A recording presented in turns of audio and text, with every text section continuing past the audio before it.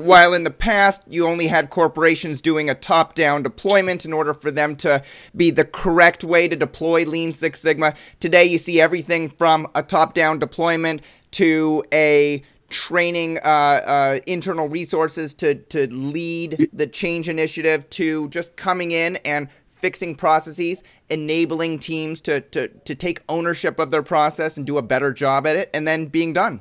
So anything is correct nowadays. I'm going to say the company has to decide. I'm going to say there's an industry best standard. In other words, if somebody were to ask me, what would you recommend in terms of a company doing to make sure their deployment now is becomes self-sustaining, everlasting, qualified people, and so on?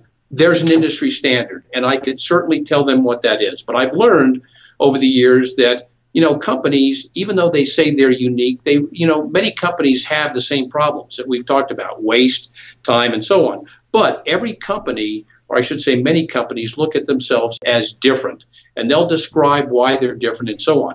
Well, to me, those companies have to now take a look at what's available and determine what's best for them.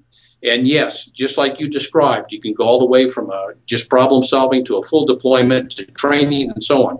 Now, here is one thing, and then we can go on, but I would like to caution, we have had some people or some companies in the past who say, you know what, we just want training. You come in and train us in, let's say, Greenbelt.